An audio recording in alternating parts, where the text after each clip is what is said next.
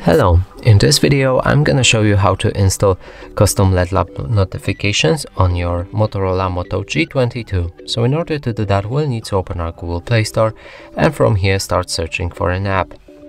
Write NotifyBuddy and hit the search button. Select this app and click install.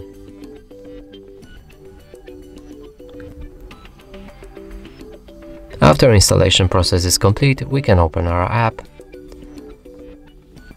From here, move to the next step and you'll need to grant few permissions to the app.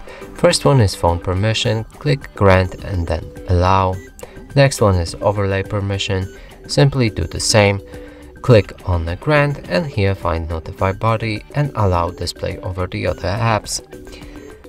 Now let's go back and do the same thing with notification permission, find NotifyBuddy and allow it like that.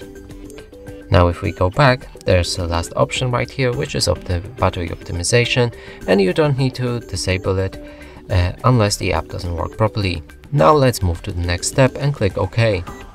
From here you can start using the app, so you can see 4 tabs down here below. There's user, system, active and settings. In the user you can pick any apps that you downloaded on your phone to get this custom LED lamp notifications for. So for this example I'm gonna use Firefox. Click on the switch. Now move to the system and you'll be able to pick any system app for this.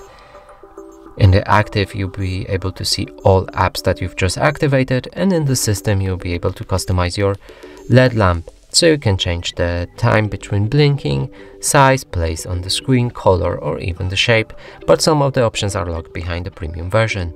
Now in order to see how it's gonna look like, we can press the test button and right here we can see the LED lamp.